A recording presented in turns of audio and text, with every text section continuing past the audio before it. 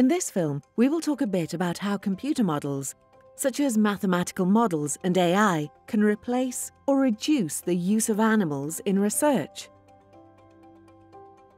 In modelling, the term biological systems refers to living creatures and their organs, and there are many different ways to describe how these systems function, for example by drawing a picture or using words.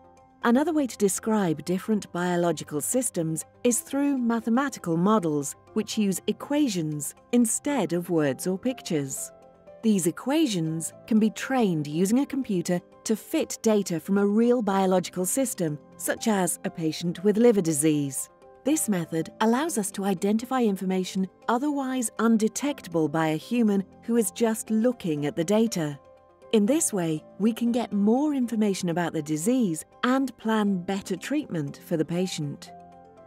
AI is short for artificial intelligence, and there are many different definitions of AI and how to use one.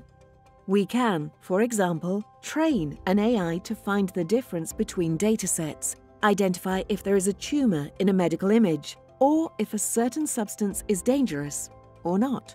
The AI is trained by first allowing it to analyse several examples where the correct answer is already known. A computer model is the simplified version of a biological system that can be used to simulate experiments in a computer.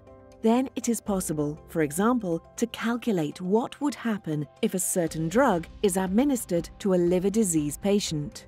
These kinds of experiments are cheaper and faster than animal experiments.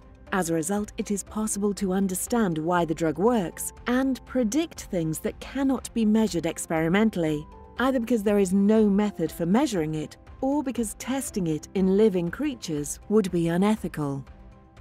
There is still no computer model that can describe an entire living creature. We still do not understand how all human body parts interact or what the consequences of new drugs or genetic mutations are for the whole body, either over a long time or after several generations.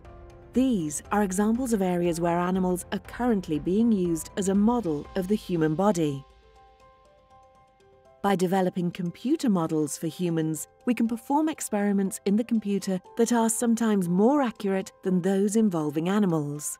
But to develop these models, we need high-quality data from humans. These data can come from blood and tissue samples or cultured cells. One example is a new system for diabetic patients who get insulin from an automatic pump that used to be tested on animals. Nowadays, a mathematical model of how blood sugar and insulin interact is used instead. In this model, populations of virtual patients can be created to test the new insulin pump before it is tested on real patients. Another example of where animals are often used is for the testing of new substances that might cause allergic reactions on the skin.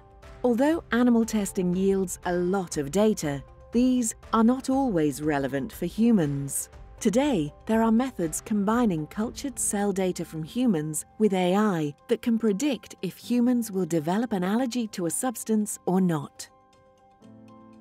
This was a short film about how mathematical models and AI can replace animal testing. If you want to know more or get in contact with someone who works with these types of models, you can contact the Swedish 3Rs Centre. We're the ones who made this film. The Swedish 3Rs Centre is a national centre of competence working to increase our knowledge of how animal testing can be reduced and replaced with other methods. 3R is short for replace, reduce, and refine.